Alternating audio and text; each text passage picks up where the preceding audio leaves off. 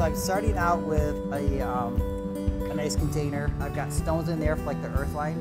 I've got some curly willow in there, which creates an armature to help hold the flowers in place. And then just putting in some of the different, I've got hydrangeas in here already. These are some aspidistra leaves that I folded over to create a nice design. And it's always cutting the flowers on an angle so they have a better surface to take up the water within the design also. These are some pincushion proteas as well, which is a tropical flower.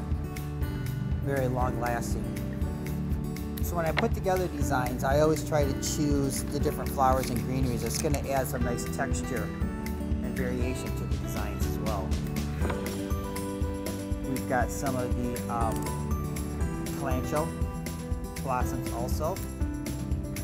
And this one's going to be more of the vibrant colors, the oranges, the greens, and poppies, locally grown in a greenhouse right out of Montague in that area also. It's nice to get flowers this early from the local growers. I've got a stem of Muskegon orchids as well, which is again another long-lasting flower that can be used in there too.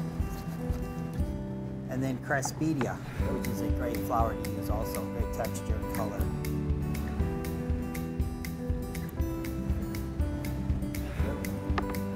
And then I've got some of the green trick dianthus, which is a very soft, mossy type flower that is from the carnation family. How long will that last? This here is going to last a good 7 to 10 days at least, especially if you keep the water changed and recut the stems of the flowers. If the water ever gets cloudy within your vase, that means there's bacteria in there. You need to clean it out. That's going to shorten the life of the flowers. So always keep clean water in there with the flower food.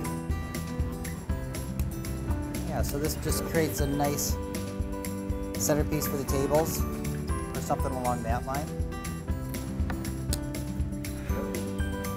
And especially with the oranges and the yellows, it makes a nice punch of color within the design then also.